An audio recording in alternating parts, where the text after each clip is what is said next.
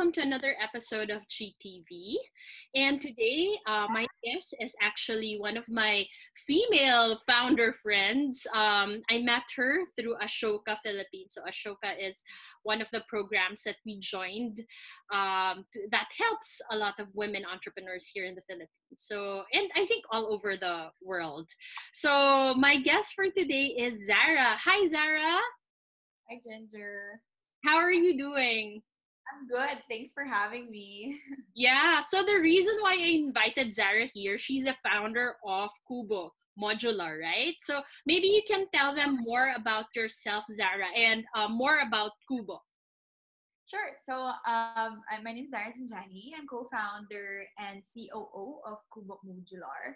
I co-founded it along with my partner, Earl Ferlales.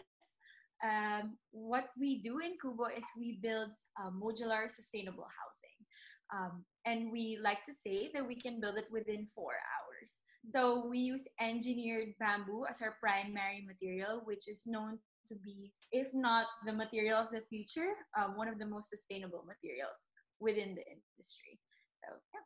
Wow, you know what? What really got me, I went through your site and I saw it so nice. It's really so nice. And in 4 hours, that's wonderful. So, can you tell me more about like how you got into this? Are you an architect or engineer, Zahra? No. So the reason why it started was my partner Earl actually joined Cities for a Future Challenge, which was hosted by the Royal Institute of Chartered Surveyors, which Okay. is based in the UK. They're a worldwide connection or network of construction professionals. So he won actually this Mm-hmm. competition back in November 2018.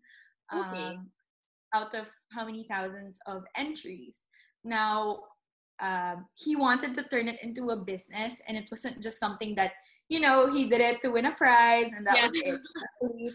He actually wanted to execute it. So, I don't know why, but he went up to me and he said that I want to turn this into a business, and I guess that's a match. Like the rest is Yeah. history. So we've been partners since then.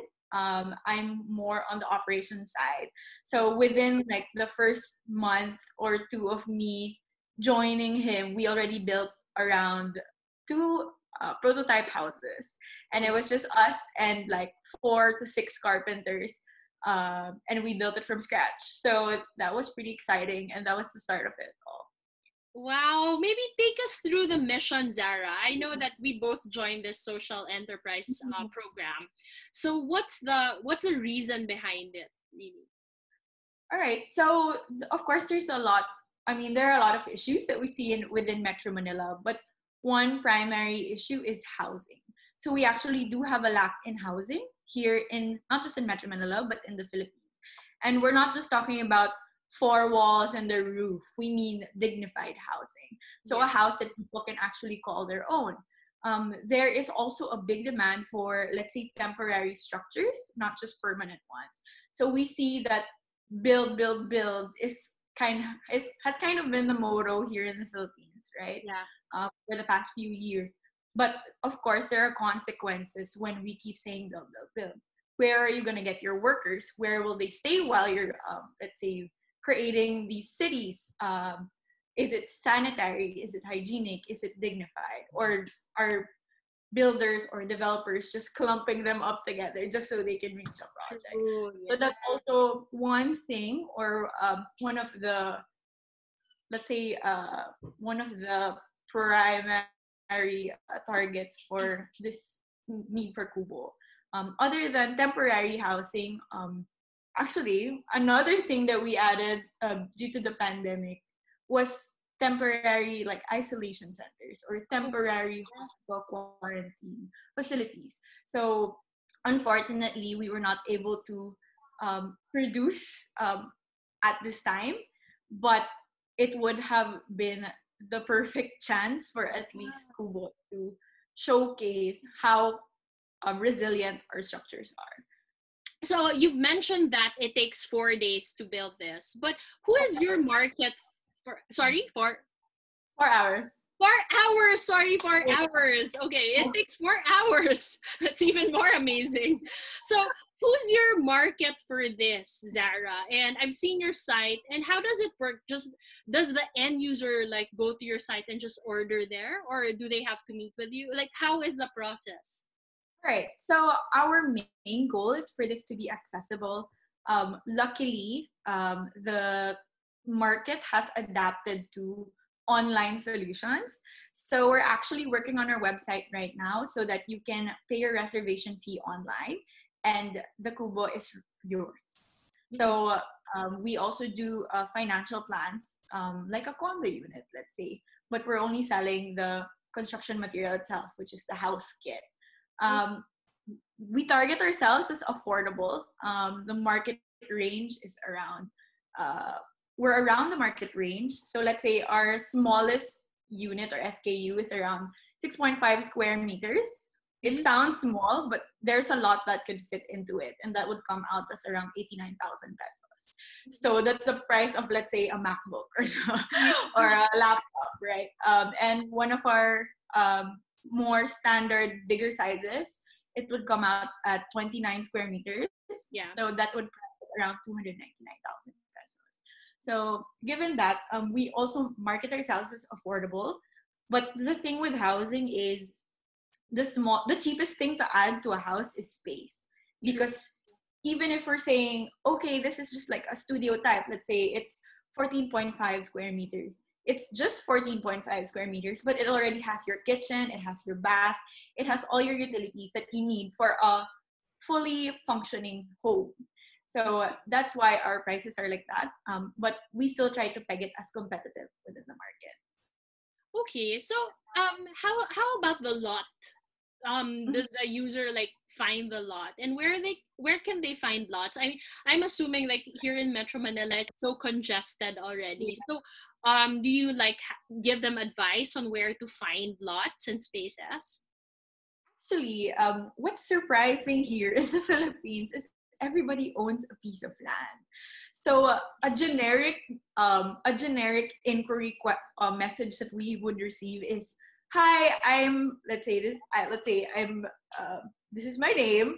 I have a property here in insert province here, and I want to build what let's say my retirement home. I want to build a rest house. I want to build like a rentable unit. Let's say it's by the beachfront, maybe a eco stay or tourism destination in that area." So that's one. When we talk about when we talk to our clients, these are our end consumers. So these are the people who want to build for themselves. But they're not our only market. As you said, it's pretty hard to find properties here in Metro Manila. Yeah. So we can't avoid, or we are working with developers rather to ensure that our units are leveled to a mass scale, because the ones making the affordable housing are these either government or private developers. So we're trying to tap into that market to ensure that our units are going to the right people and to the most people and to the people who need it the most. Wow. Okay, so you mentioned that you created like 2 prototypes already. So what's in store for you guys for the next months, for the next few months, basically? All right. So obviously, there have been hard hits for most businesses during the pandemic.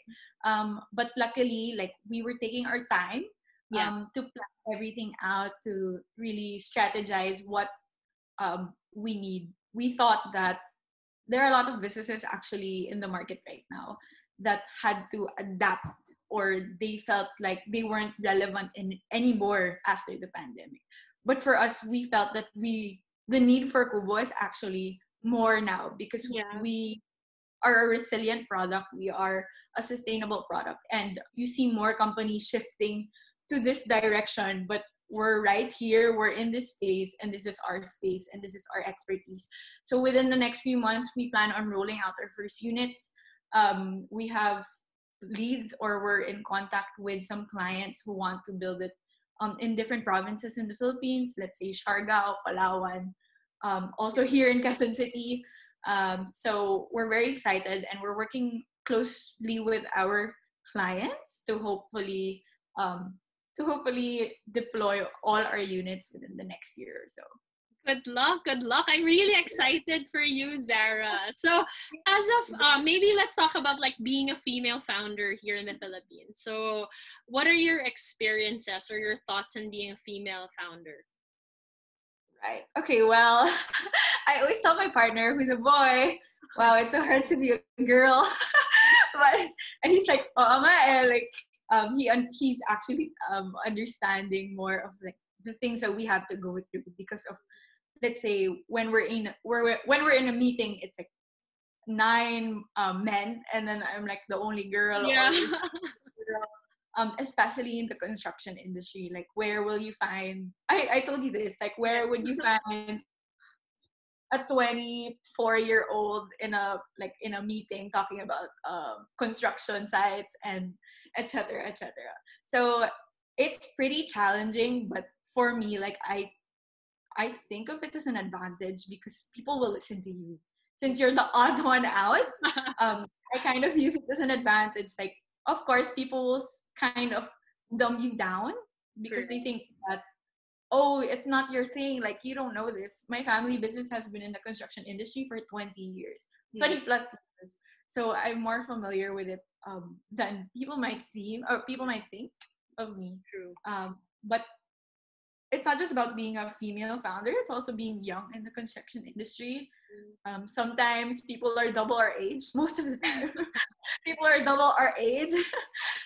So that's been pretty challenging. But it's also, I think, an avenue for us to learn. Yeah. People my age or our age think that, oh, let's say the older generations have a fixed mindset, and whatever they tell you that you don't agree with, you should shun away. Like, it's not, like, you shouldn't adapt to it. But for me, like, I learned so much just being in a room with all these people, and I take it in, and then I try to analyze it and think that what can I do to adapt to the current needs of the market, and what can I add into, like, an extra flavor because I have the opportunity because I'm young. So yeah, that's pretty much it. Nice. In terms of like the construction industry, I don't know a lot about it. So maybe you can give us like some trends that are happening and what happened after like the pandemic, or like was it affected and how was it affected, and how can Cubo really help this industry thrive as well? That's true. So within the construction industry, obviously with the build programs, infrastructure, private developments, government developments have been on the rise immensely. Contractors, project managers have been fully booked for, I think, until like 2020 plus already. So it's been fully booked. But I think this pandemic totally just shook everyone down.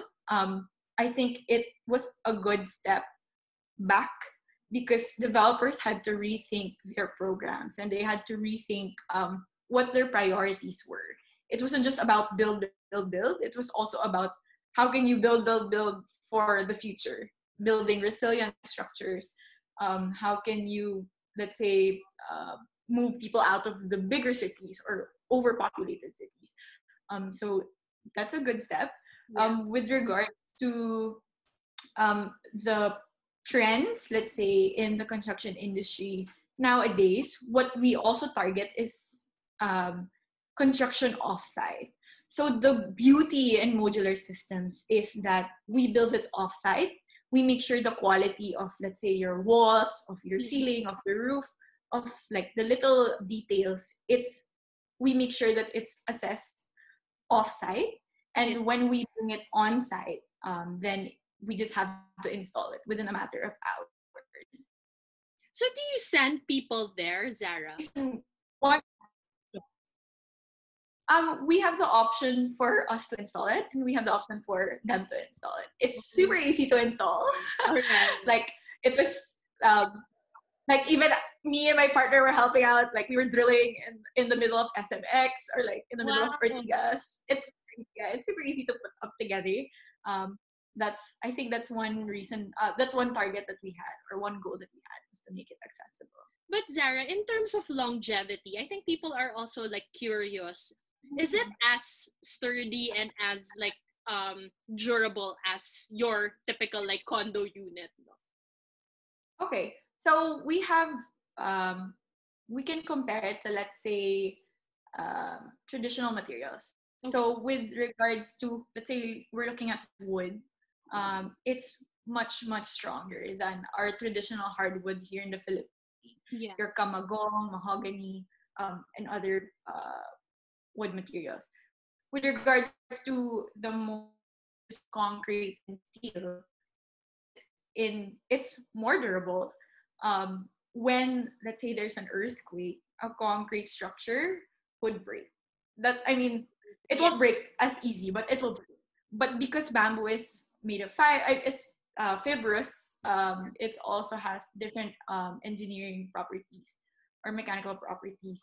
It will just bend. So Okay. I don't know if you've seen bamboo in the wild. They're actually one of the most Yeah. resilient plants. They just bend, they stand strong. So we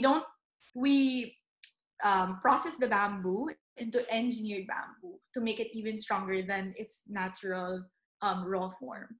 And one great thing is it's sustainable. Let's say you chop down an old bare tree and turn it into lumber, and you'll have to wait maybe 20, 50 years for it to grow back to the same size, as compared to 3 years. Like, can you Yeah. imagine, just for it to be structurally stable? Interesting, interesting.